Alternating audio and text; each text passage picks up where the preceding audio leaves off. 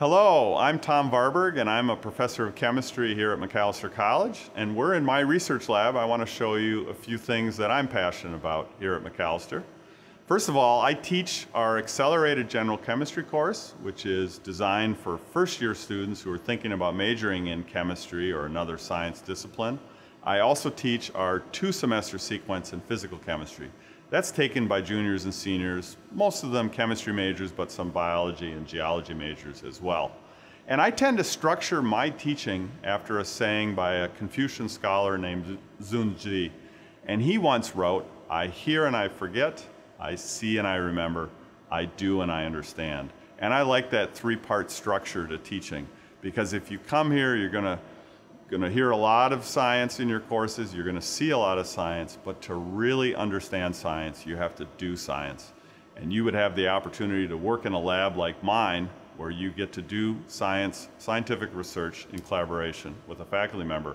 I tend to hire 2 students every summer, and we try to publish 1 or 2 papers, so my students are often co-authors on a paper in, say, the Journal of Chemical Physics.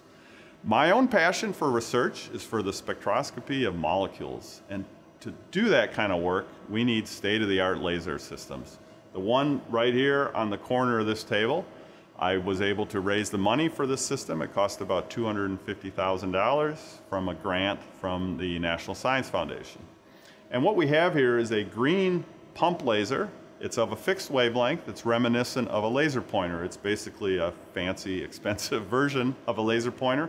And we send that light into a ring laser where we focus it into a titanium sapphire crystal. The sapphire crystal emits light of many colors, from the near infrared all the way into the visible. Right now it's lasing in sort of a red color around 720 nanometers. And we take that light and send it down to our vacuum chamber where we make molecules. I'm going to demonstrate that for you. The technique we use is called laser-induced fluorescence. I've got a green laser pointer here. I'm going to send it through a cell that contains some iodine.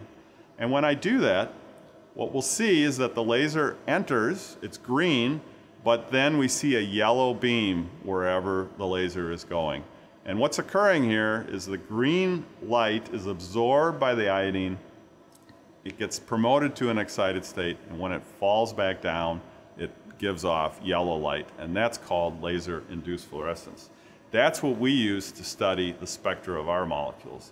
And last summer, we worked on vanadium hydride, a molecule we discovered right here at Macalester College. We hope to see its spectrum in the photosphere of cold stars within our galaxy. And we also worked on tantalum oxide. That's a spectrum that's shown up here on the computer screen. You can see some of the yellow peaks here. We study those peaks. We generate a lot of spectra. We print them off in long scrolls like this one. This is the same spectrum here of tantalum oxide. And my students and I measure the wavelengths of all of those peaks, assign them, and then fit those wavelengths using mathematical models that we've programmed with specialized software. So perhaps if you come to Macalester and major in the sciences, you'll get the chance to work together with a faculty member in a lab like mine, making exciting discoveries of your own. Thanks a lot.